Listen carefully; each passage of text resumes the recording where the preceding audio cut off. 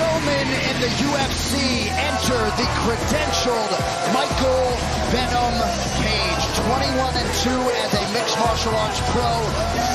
Joe, he wants to fight the best fighters in the world. He wants to test himself at this level.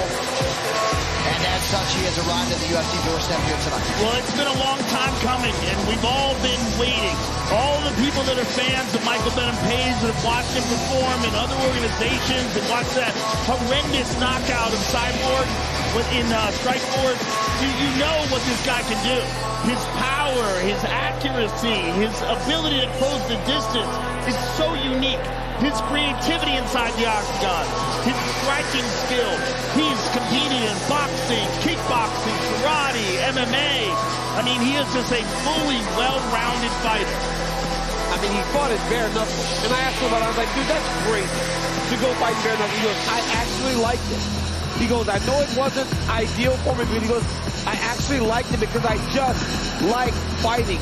And very rarely does a guy that's fighting in other organizations get recognized everywhere. This guy walked into my wrestling academy, and my kids were like, oh my goodness, MVP. Because they recognize him from the highlights, some of the special things that he did inside the octagon. When talking about Kevin Holland, he said on paper, he thinks he's the toughest guy that he's fought. He said he gives him a Douglas Lima type of feel, where he knows how good he is. But he said Holland matches up well with him, stylistically. But he usually does better when he is sparring taller people.